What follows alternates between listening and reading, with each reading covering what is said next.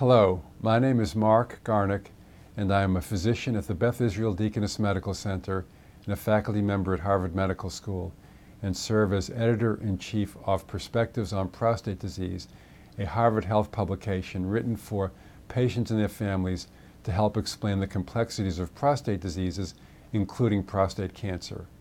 I'm going to comment on two very important studies that have recently been published that have evaluated whether the routine use of the blood test, the so-called PSA test, or prostate-specific antigen test, when applied to asymptomatic patients, can actually lead to a decrease in the overall death from prostate cancer. There are two such studies which have gained widespread media attention recently. The first, or the European randomized study, looked at approximately 160,000 men, half of whom were randomized to receive periodic screening with PSA testing and half who were not. If the PSA became abnormal, men were then biopsied, and in those patients who were found to have prostate cancer, those patients with their cancer were treated. The second study, the American study, or the so-called PLCO study, randomized approximately 77,000 men with a combination of both PSA testing and physical examination of the prostate gland compared to a control population, and if either of those tests became abnormal, the patients were then referred to their physicians for further diagnostic testing and treatment. The United States study was completely negative. At the end of approximately 9 years, there was no difference in overall prostate cancer death rate in the screened versus the unscreened population.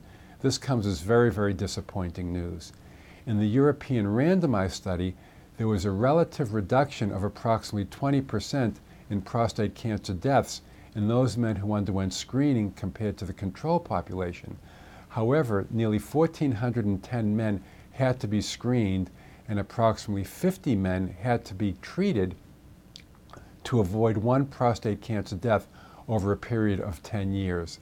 So while the original intention of these studies was to show greater differences in prostate cancer death rate between screened and unscreened patient populations, unfortunately neither of these studies have really shown that with any degree of robust information. What is a patient supposed to do? If a patient's been diagnosed with prostate cancer, we today look at the various characteristics of that patient's cancer and try to determine whether or not that cancer is going to be clinically active or inactive. And indeed, many patients who have been diagnosed with prostate cancer can actually forego treatment for long periods of time and even perhaps forever because their prostate cancer, which was diagnosed by a PSA screening study, may not necessarily have needed to be diagnosed in the first place or detected in the first place. The more important question is whether or not a patient or a man should undergo a PSA test in the first place. I think it's very important for both patients and their families to discuss with their physician the pros and cons of undergoing a PSA-based test, especially in light of this new information. If the sequence of events is that of an abnormal PSA test is found, leading to biopsy, leading to a diagnosis of prostate cancer, and treatment is fully understood, and the pros and cons and the consequences of the treatment side effects are fully understood, then I think the patient will be in a much better position to make an informed decision of whether or not to be tested in the first place. Thanks very much for your attention.